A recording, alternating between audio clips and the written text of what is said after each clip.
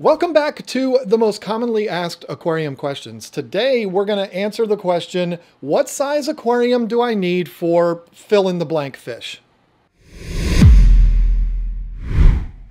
Just like with last week's question, this one doesn't really have a generic answer. There's a few factors we have to consider that will get us to where we need to be. First is going to be the most obvious. What kind of fish are you trying to get? I always recommend to fish keepers that they go to the pet store and shop for fish prior to their tank. I know that might seem backwards, but trust me, it's not. Here's the situation. You find this perfect spot in your home for an aquarium. The space measures about 40 inches wide, and you don't want to fill up every square inch of the space, so you go with something a little smaller. So you look around and you see that a 29-gallon, which by the way is a great tank to start with if you're brand new to this, is 30 inches wide. This will be perfect because it'll leave you room on either side to be able to get in there and do your work. Plus, it'll be nice to be able to see in the side of the tank and not just the front.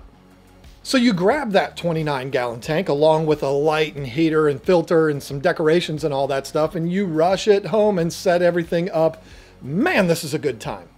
You spend the next few weeks getting everything going. You've got your aquascape looking really good, you put in some live bacteria and maybe some fishless fuel to get the cycle going, and everything's coming together.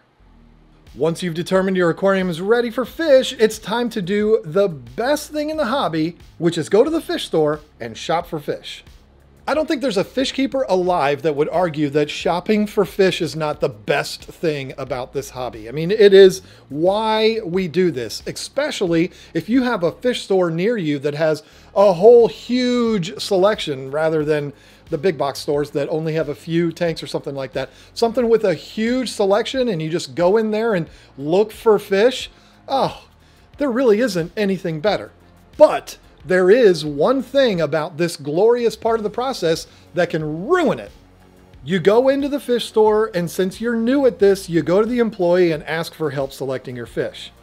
He or she should ask you what size tank you have, which of course you'll say a 29-gallon, and you're walked over to the area with all the cute little fish, and you're like, wait a minute, I want the big fish, not these little ones. But the employee says, well, those fish need a tank that's much bigger than a 29-gallon. So you're like, okay, well, how about these geophagus over here? No, those won't fit in your tank either.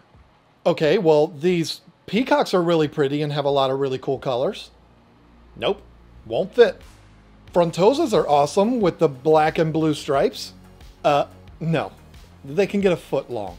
Flower horns? Nope. Discus? Oscars like that weird guy on YouTube? Definitely not. Especially since that guy likes them. Well, what can I have then? Let's go look at the tetras and the live bearers. If you did this ahead of time, you wouldn't have to deal with all this. So again, my advice is to go to the fish store first, or just watch a bunch of videos on YouTube and find that fish that you connect with and set everything up with that fish in mind rather than the tank in mind.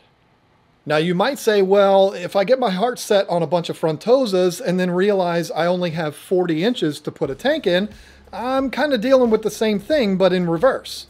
Well, not necessarily.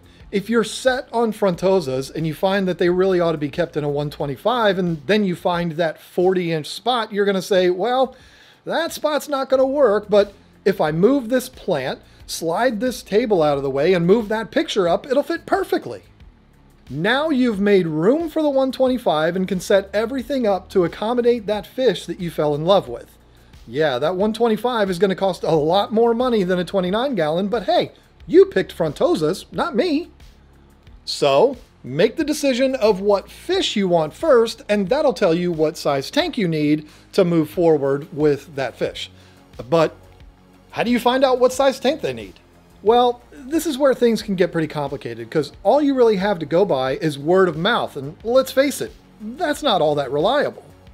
Let's go back to frontosas for a second. You just heard me say they should be in a 125-gallon, but you might watch another video and the fish keeper says they can easily fit in a 75-gallon. Hell, you can even watch a video of me from back in 2012 where I have them in a 75-gallon. What about Oscars? One of my personal favorites. You'll see me keeping them in a 360 gallon, but then you look around and you'll see people with them in 125 gallons, 90 gallons, 75 gallons. Who's right and who's wrong? Well, in this wonderful world of glass boxes full of water, there's unfortunately no concrete answer or rule for these things.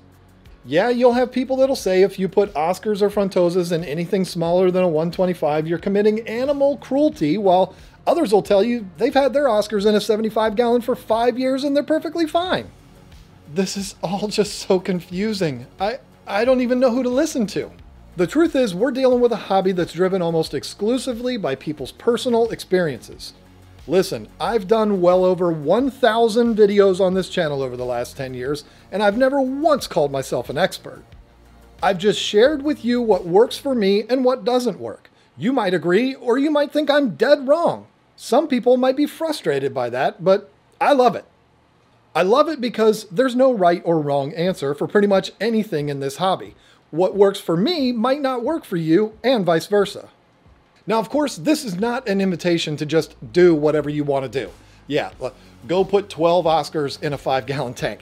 No, I'm certainly not saying that. What I am saying, though, is there is no book of rules that says in this hobby you have to do everything this way or else you're going straight to hell. Wait, there is a book that says that. But you know what I mean. It's not an aquarium book.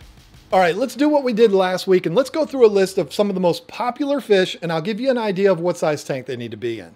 Now, keep in mind, I'm just giving you my opinion. If you keep these fish in something smaller, I'm not gonna show up to your house and yell at you. Or will I? Okay, let's start with the aforementioned discus. I've known people to keep them in all kinds of aquariums, but to be safe, I'm gonna recommend a 90 gallon or larger. Discus are so precious. We want to do what's right for them. Oscars and Frontosas, like we talked about earlier, it would be great if you put them in at least 125, but if you have to put them in a 75, I'm not going to yell at you. Flower horns. I'm going to say 90 gallons or larger, and it's unfortunate because that's a fish you're going to want to keep alone. And that's a lot of tank for just one fish. I can't wait to see what the crazy flower horn people say about that in the comments. Angelfish, 29 gallons or larger. African cichlids, starting with peacocks, I'm going to say 75 gallon. Imbuna's a 55 gallon and haps 125 gallon. You're going to see these fish in all different size tanks, so don't get confused. Do the right thing and give them their space. You don't need to go crazy like me and put them in a 240 gallon, but put them in as big a tank as you can. South and Central American cichlids. This would include things like Midas cichlids, firemouths, Texas cichlids, green terrors, and jaguar cichlids. Let's also put them in 125 or larger, and also, I don't know exactly where all these fish are from. If I mention one that's not from South or Central America, don't give me a hard time. Now let's get into some of the smaller fish. Betas, neon or cardinal tetras, and celestial pearl danios need to be in a 5 gallon. Yes, you heard me correctly. Get your beta out of that 1 gallon tank on your desk. One of the most popular fish in the hobby, guppies. You need to put them in at least a 10 gallon. But wait, John. Now I know you're full of crap because guppies are the same size as cardinals and CPDs. Yes, they are, and yes, I am full of crap, but that doesn't matter. Guppies are going to reproduce like crazy, so if you put them in a 10 gallon, you'll have room for them to expand their family. Live bears like mollies, platies, and swordtails should be in at least 20 gallons because, yeah, they're going to multiply too. Tetras, rasboras, and barbs are difficult to say because some of them will get a little over an inch while others will get 2 inches or even 3 inches in some cases. I'm still going to say for most of them, a 20 gallon will be good enough, but do a little research before you purchase and remember bigger is always better. Thankfully, my wife doesn't feel that way. Now, I can't possibly give you every single fish and what size tank every single one of them needs, but hopefully this will give you a little guidance and help you get started. Just remember, pick your fish first, then find out what size tank they need, go and get that tank, get it all set up, and then go get your fish. If you do it that way, I promise you'll be happier and everything should work out just fine. Thanks so much for watching. Bye.